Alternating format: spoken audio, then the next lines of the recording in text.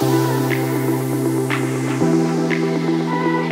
Canberra, I'm Georgina Whelan, Commissioner of the ACT Emergency Services Agency. Today, on March 8, we recognise International Women's Day. A day to celebrate the fabulous achievements of women not only across our agency and the ACT community, but of all women across our wonderful nation and the world. I would like to contribute to shining the light in order to focus on this year's theme, and that is break the bias. Diversity, equity, inclusion and belonging can only be achieved when we collectively challenge bias, stereotypes and discrimination. I am honoured to have been inspired, mentored and led by a powerful and diverse group of leaders, binary and non-binary, who have collectively influenced and challenged my own bias when it comes to gender in our workplace and the decisions that I make as a leader. We here in the ESA and across the ACT continue to see women in our community break down the barriers and rise to the occasion time and time again, unafraid to be loud in the pursuit of fairness, equity and equality for all.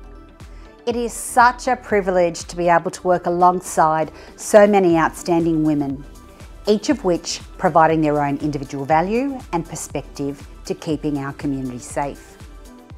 Today is also a day to call for action on women's equality and acknowledge that there is still more that needs to be done. I've asked just a few of our members from across our team of teams what this year's theme, Break the Bias, means to them. There's no doubt that it takes courage to break the bias. Actively calling out gender bias, discrimination, stereotyping in the workplace by leaders is crucial for change. In particular, for International Women's Day, we recognise that women have immense value to offer the workplace, especially at the leadership table. For women to believe they can achieve, they must be able to see themselves present in all roles, especially leadership roles. I'm proud to say that at ESA, we have women embedded in leadership roles throughout the organisation. 40% of ESA executive leadership team is female, but there's always more to be done. So we look forward to achieving gender parity and further diversification of our executive team and the whole agency into the future. Attracting a diverse workforce through recruitment is one of the ways the agency is actively moving towards equality. We already have so many women within the ESA who bring specialised skills and experience to what can be a very complex work environment.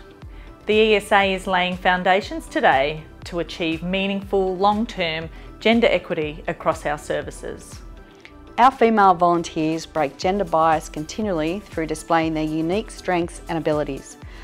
We currently have 114 female ACT RFS volunteers and 119 female ACT SES volunteers.